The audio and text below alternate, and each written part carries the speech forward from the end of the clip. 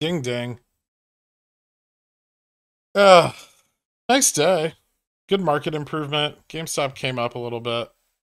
They smashed it a little bit into close, but I would have expected them to try to hold 150. There's a lot of open OI here that's in the money at close, which could create more Knave Gex for tomorrow. What's interesting is our Knave Gex is staying positive, even though we're in a price decline, which means that institutional long interest in farther dated calls has just continued to build, right? So we talk about how longs are repositioning during this phase D of Wyckoff, and this is kind of the effect we're seeing of that. Is we're seeing this growth in gamma exposure because of this long side interest that's normally absent on GameStop's price declines.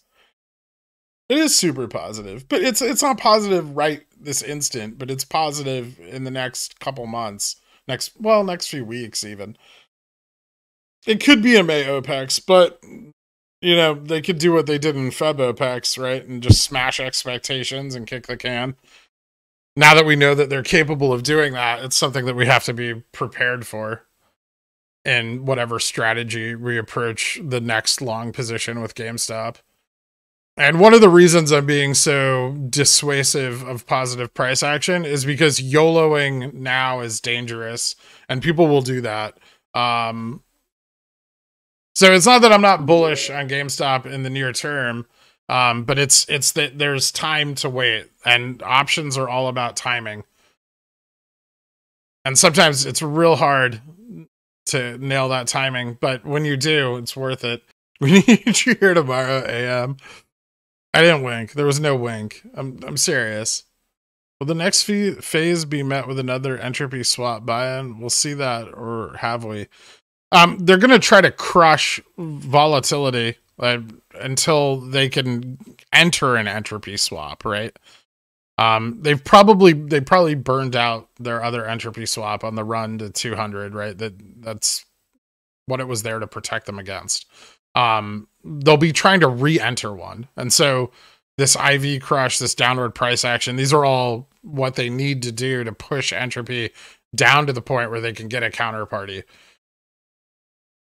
Not YOLO time. Tomorrow's Thursday, but also the last trading day of the week. The markets are closed Friday. It took them a while to find a counterparty on the entropy swap in this last cycle. It could be harder now even. So be patient.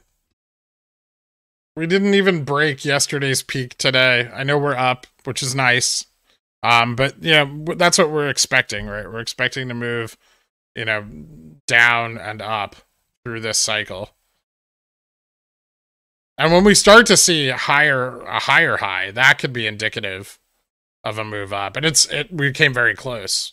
Only 12 cents off the previous high. If tomorrow we break a higher high, like we see a dip into morning and we break a higher high, that could indicate a reversal.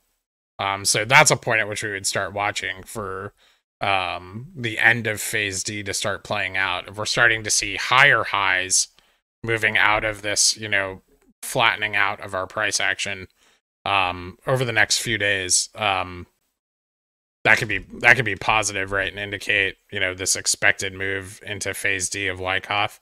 And this requires a lot of institutional interest, right? But if you look here, like that's essentially what this is, this breakout that occurs as it moves into phase E. And we didn't see it here, right? Like we've kept trending down, but a break higher in this trend, a move to a higher high, which would kind of look like this, could indicate a shift out, right? So we'll watch for this, but right now still lower, still more likely to trend down than up. All right, that's all. Thank you guys so much. Have a great night. I will see you bright and early tomorrow morning, 9 a.m.